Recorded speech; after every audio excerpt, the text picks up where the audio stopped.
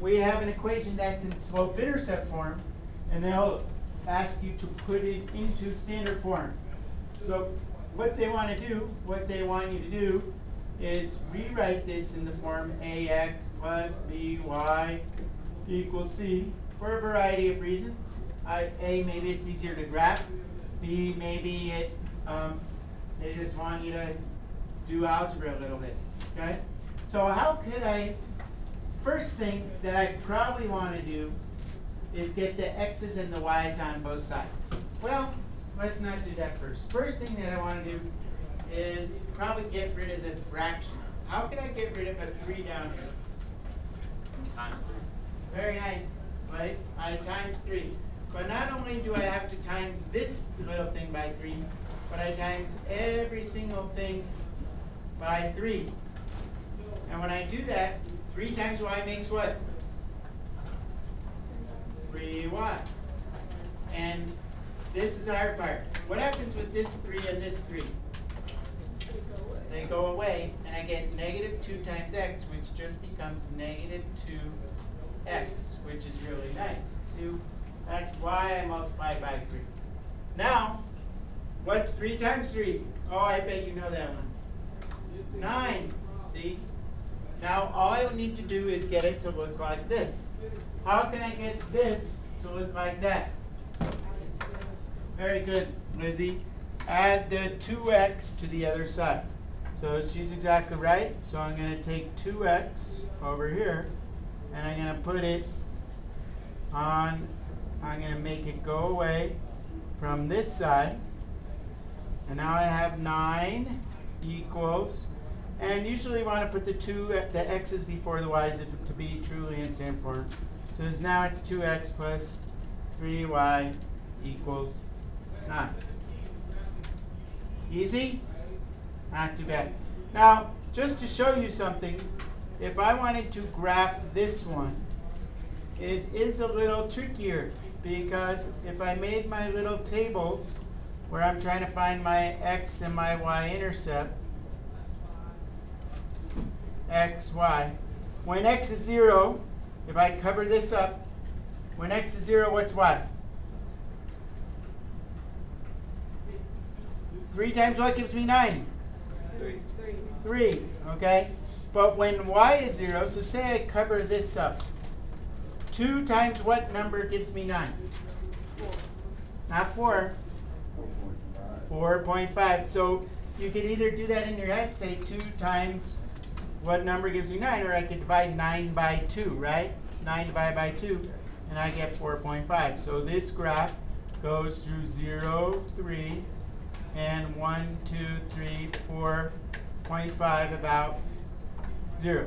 And then I could draw my graph going through those points. I way missed on those, didn't I?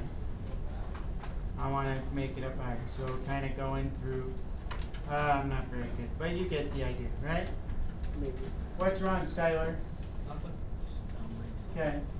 All right. The last thing we're going to look at is a word problem, because you like word problems, right? Maybe. Okay? Yeah. Yeah, you do. Open Dropbox folder.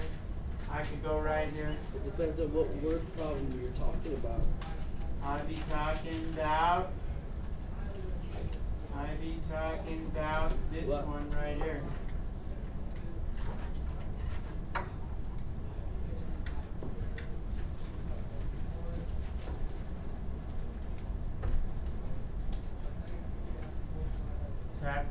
What chapter are we in? Chapter 6. Plus under 72. We're going to talk about standard form. We're going to talk about additional examples. We're going to get rid of this one. You can do that. Shows you kind of some examples we've been using. Okay, just like the ones we've been doing. See? Just like I taught you. See, I know what I'm... Oh! We didn't talk about this. Do you guys know how you graph y equals 4? That I didn't talk about this, so I would like to talk about this. To graph y equals 4, well, to graph y equals 4, 0 times x times y for all values of x, y equals 4. So that's what that means. Okay? So y is always 4. So if you think about it, okay, no matter what x is, y is always going to be 4. Okay? So a graph that says y equals 4, it's a horizontal line that is 4 units up from the x-axis. If they say graph x equals -3, anyone know what that would look like? Yes. If y equals 4 is a horizontal line, x equals -3 means that x is always -3. So where would that be? When is x always -3? For all values of y, x equals -3. So what you get if you were to graph that is a vertical line going through -3. You follow? So for example, let me do a fresh example right here. Say I had x equals 5. Who can tell me what that line would look like?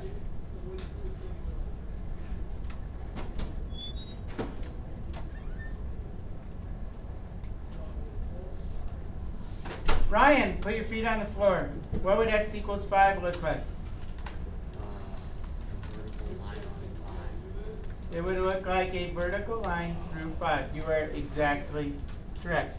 So x equals 5. I would come over here 1, 2, 3, 4, 5 spots, and then I would put a vertical line through those points, okay, through 5, kind of like that. Okay? Who can tell me what y equals -2 would look like? Horizontal line? Where?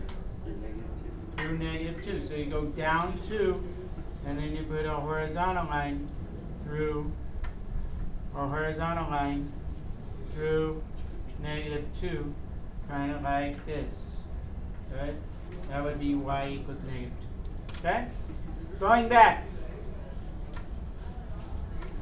2, we did one like that, right?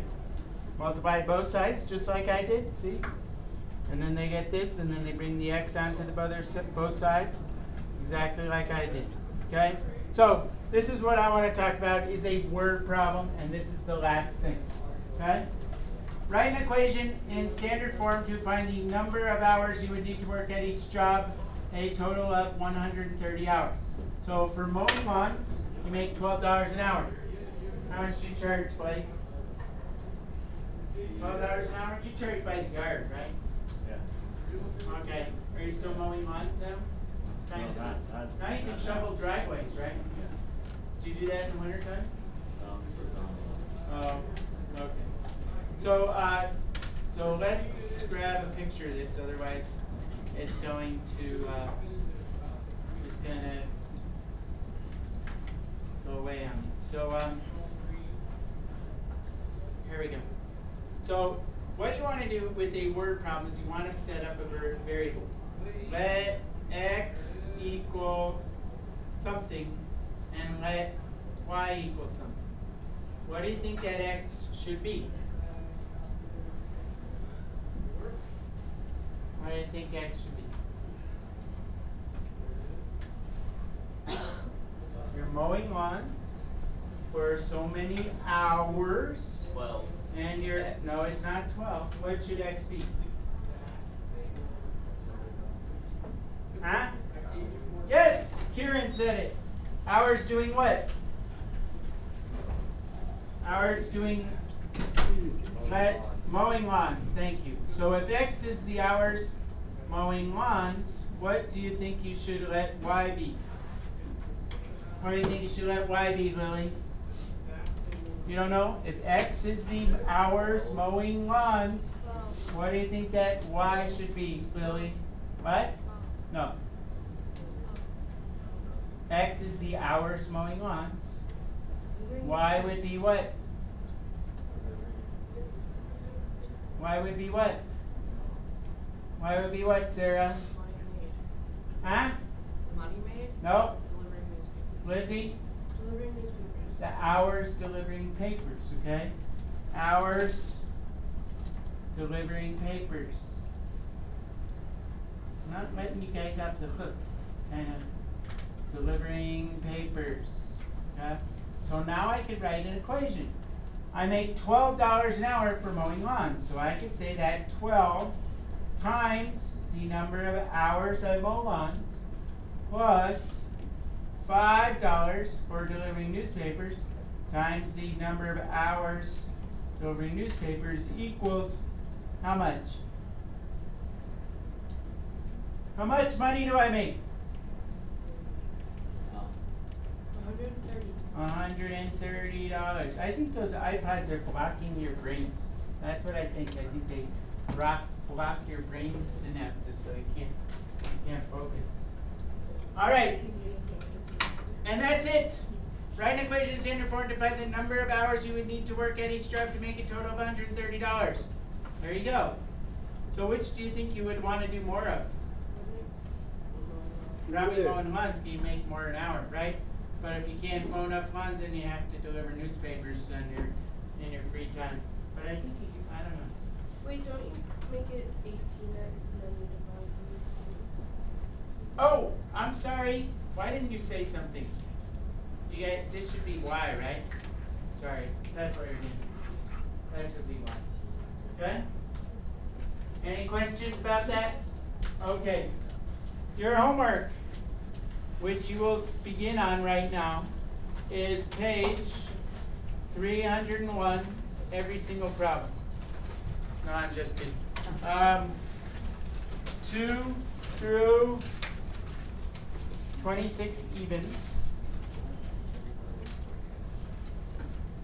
I should write in a color you can see. 2 through 26 evens. For those of you in the home viewing audience, this is 2 through 26 evens, page 301. And furthermore, 38 through 46 evens. And with that said, we're going to sign off, and you may begin.